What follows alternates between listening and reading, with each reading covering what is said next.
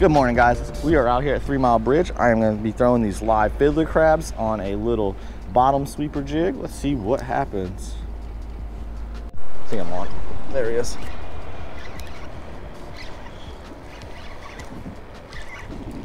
don't know what it is, but I got something. Little sheephead.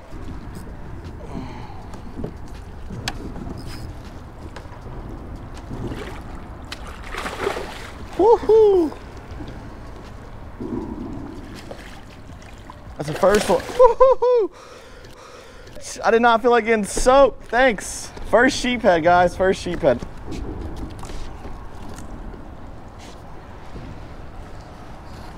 All right, guys. You got there, buddy? Hidden fish. Basically. All right, sheephead got to be 12 inches. He's definitely 12. Not the biggest one.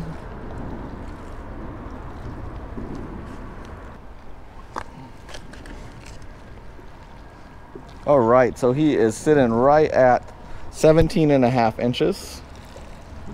See right there, 17.5. All right, that is a keeper, guys. We might make some sheephead tacos. So what's crazy about these guys is look at those human teeth. It really never gets old seeing them. It's pretty insane. All right, so we'll set him there. Woo! First fish, guys. That's what's up. Hopefully we can find some bigger ones, but that is a start. Now these guys are razors, man. So as you can see, look at those razors on the back of those fins. Razor teeth. They love to poke holes in things. We're gonna slide them right in there. All right, so we're out here at Pensacola Bay Bridge. We just got the first sheephead of the day. That's actually what we're targeting. We're throwing this bottom sweeper jig right there. We got a 2.5 foot fluorocarbon leader. It's about 25 pounds. We're using my Shimano Noski. This is a 4,000, oh, this is a 5,000 actually, XG on a St. Croix moho inshore. So we are gonna get another fiddler crab on there and let's see if we can't find some more. Also, if you're noticing, I got my rod holder back. If you watch my last video, I dropped it in the ocean. Well, it got ripped off into the ocean, I should say. I had to buy a new one, so we got that all hooked back up. All right, so we're taking these fiddler crabs and we're going right through the knuckle right there. And what we're doing is we're sticking just there, right, let the barb just come out, and that's how we're gonna do it. I fished with a buddy the other day. We were sheephead fishing and he was doing really good on this bright yellow sweeper jig. So I'm thinking maybe that yellow attracts them. They see it a lot better. So we're gonna go back over there and see. Oh, we're getting hits. My camera on?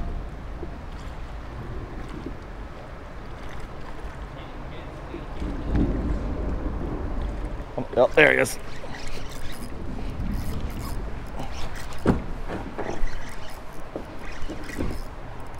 Well, that's a good one. All right.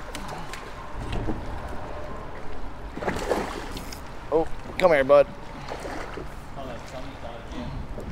Yep. All right. Another one bites the dust. Oh.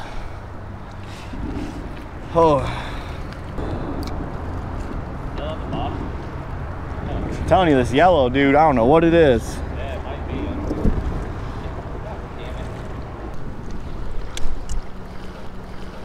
That little yellow sweeper jig doing the trick. Let's throw these back in here. Hey, look at that guy. He is pretty. Like I said earlier, you can see they just have death spikes on them. And look at those. Look at that smile, guys. He's been going to the dentist, you can tell. This was a target species. We got 2 so far. It's early, it's chilly. The wind's starting to pick up, but let's keep fishing. So we'll get a measurement on him. This guy, from up there to back here, is a little bit past 18. It's about 18.5. That's a nice one. Nice 18.5 inch sheephead right there, guys. We are going to put him in the fish bag. We're gonna make some sheephead tacos tonight. That was my second sheephead, guys. It's a little cold, a little windy. Hopefully we can find some more. We only got a limited time because it is going to get 15 mile per hour winds out the east.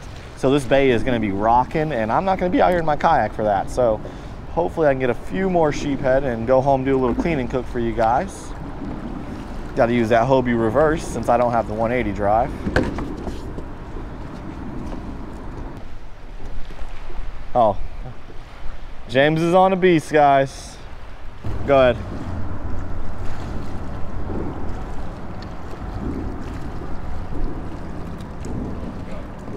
All right, guys, check that out. You're almost there. I can't do it.